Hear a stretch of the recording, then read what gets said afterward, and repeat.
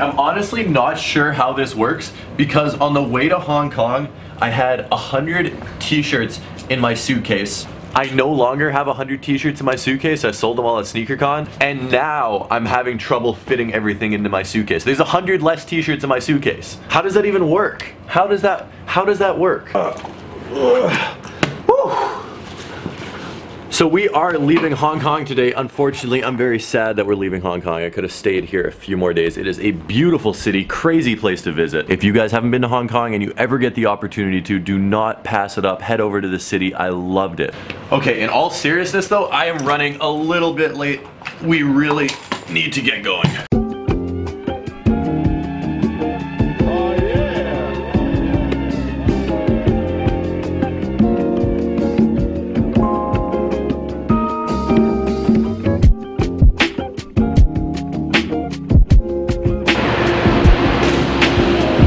I'm gonna miss Hong Kong, but one thing I'm definitely not going to miss is the ridiculous humidity here. Like, just being inside an air-conditioned building right now and being able to wear my Champion hood is great. Like, you don't understand how hot and humid it is here. It's ridiculous. That being said, guys, I do have a 12-hour flight, and then I'm stopping in Vienna, and then I'm flying to London. I have a long way to go. I'm gonna try and get some sleep, and I will see you guys in London. Now, this isn't exactly where I wanted to meet you guys in London. We're on the plane already. It's literally like 24 hours since I've seen you last. What I was planning on doing is dropping off my bags at the airport at 4 in the morning. We were gonna go to Supreme. We were gonna camp out at Supreme.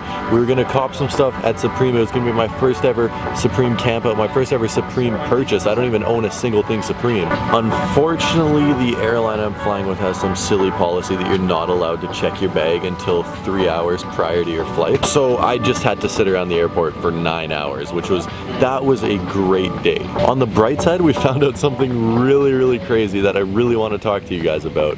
That is LaMelo Ball released a $400 pair of shoes, and the kid's only 16 years old. I find it absolutely crazy. So I know most people have probably talked about this by now, but I've been on a plane for the past 38 hours basically, so I haven't had a chance to talk to you guys about it. What do you think of them? I think they look hideous. They look really ugly. They're $400 US, which is like 550.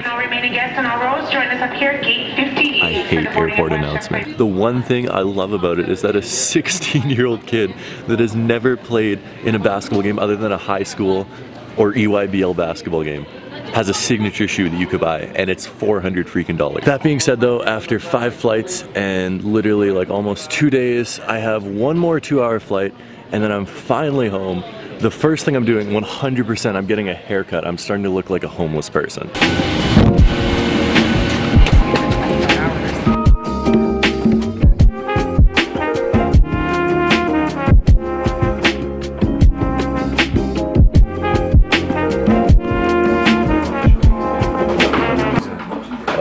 Hong Kong dollars, euros, pounds. Really?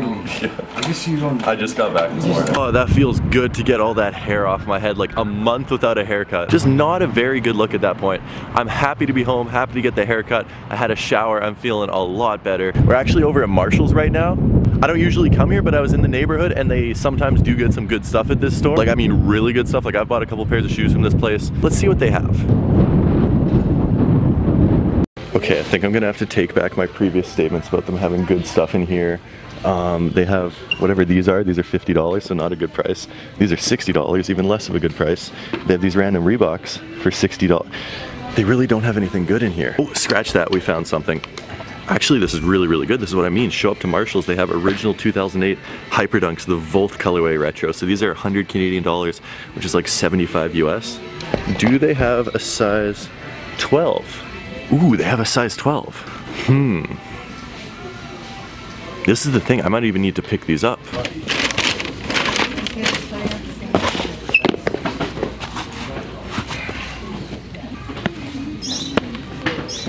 Yeah, these things look sick on feet. They fit perfectly, so that is great. The only problem with these is that I ended up buying, if you guys remember, like the pink pair, like bright solar red or whatever you want to call it. I bought those in December for a good price, like around $100, and then I never wore them, and I ended up selling them for what I paid for them. But this Volt colorway, I had the 2012 Hyperdunks in this exact same colorway, and every time I wear them I get a nosebleed. I'm not even lying, like the last 10 times I've worn them I've had a nosebleed. I think we're gonna hit up the Nike outlet. If they don't have anything better at the Nike outlet, hopefully they have something better at the Nike outlet, then I think we'll come back here, because these, for $75, that's a good price. All right, at the Nike outlet right now.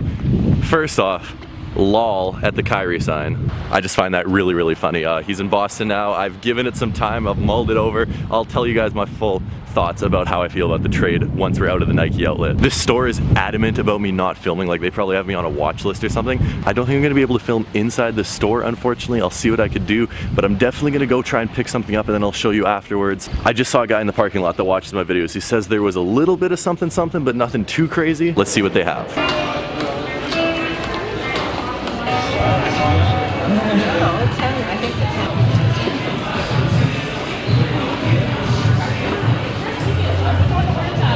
Success in the Nike outlet. Wow, we got a really, really, really good price for a pair of kicks. I don't understand this store. Sometimes they're completely fine with me filming, sometimes they're not. I could have filmed today because all the employees are like, dude, I watch your videos after you roasted my manager. Apparently they don't like the manager. Anyway, we got a pair of kicks right here. I'm very excited. I paid literally $38 for these. Insane, $38 for a pair. These are really nice as well. So, Kyrie Irving got traded, as we know. Boston Celtics, Cleveland Cavaliers. I'm a huge Celtics fan. We gave up Isaiah Thomas, which is great. I really wanted us to trade Isaiah Thomas. We gave up Jay Crowder, which sucks. I didn't really want us to give up Jay Crowder. Where on earth did I park? I hate parking lots, especially on a Saturday at a mall. Seriously, where did I park? I mean, like, obviously you're gonna have to give up a substantial amount of stuff for a superstar, but Kyrie Irving is not, in my opinion, the superstar that is going to win you rings. He's the superstar that will get you to the Eastern Conference Finals. He's the type of player that will get you to the Eastern Conference Finals every year and might get you to the finals every other year, but he's not the player that puts you over the Golden State Warriors, or in 3 or 4 years, the Minnesota Timberwolves. I don't know, like, it's good that we got a better player. Maybe him and Gordon Hayward combined can attract a third ultimately awesome player like Anthony Davis, DeMarcus Cousins, a big man, something like that. I much would have rather seen Boston trade just Isaiah Thomas and Ante Zizic, and maybe throw in like a 2019 Memphis pick or something like that, and get Eric Bledsoe from the Phoenix Suns. I know he's not as good as Kyrie Irving. He's not the player that Kyrie Irving is. I don't know. I am not a professional basketball general manager, so hopefully Danny Ainge knows what he is doing better than me. But let's take a look at the shoes I got for $38. Oh wow, that was $28. That is $28 for this pair of shoes. The really funny thing is that I bought these like 4 months ago and I sold them, which just seems to be the ongoing trend with my footwear, is that I buy things for good prices, sell them for slightly higher prices, then buy them for lower prices and keep them. But I got the Air Force 1 High UNC. Someone really tried these on. This is a fire pair of shoes. Like, this pair of shoes, no hype, no Bape, no Supreme, no Nas printed on the front of it, but it is just classic, clean, very, very wearable, very, very good looking. I mean, if you have the choice between these for $28 or the Hyperdunks at Marshall's for $100, which one are you gonna choose? $28 for these. Why is the lighting so bad in my car? There we go, that is better. But yeah, look at these shoes. I've probably already showed them to you guys. I don't know if you guys have seen that one particular video, but I figured I'd go to the Nike outlet today. You guys enjoyed the Hong Kong Nike outlet so much, I thought I'd hit up my Nike outlet at home and see what we got. The prices in Hong Kong were crazy good. Like, there's Roshe runs for $20. There was Air Maxes for like $40, $50, $60. There was just really good price on everything, but $28 for a pair of awesome Air Force Ones that almost look like they'd be an OG pair of Air Force Ones. Which do you think is better? Go check out the Hong Kong, go watch this. I guess you're already watching this, and let me know, $28 for this or the prices at the Hong Kong Nike outlet. Which ones do you think is better? I think this is a great pair of shoes.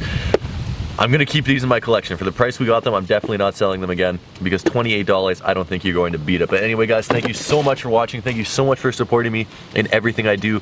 We are probably gonna be at 205,000 subscribers by the time I post this video. So if you guys are feeling real and have watched to this point in the video, make sure to comment "I feel real" down in the comment section below. And if you guys didn't know, I do have Twitter and Instagram at @TheRealRayRay20. If you guys want to go give me a follow over there, I do lots of dope content there as well. But I love you guys from the bottom of my heart. This thing we have going on here is amazing, and I will catch you guys tomorrow. So until then, peace.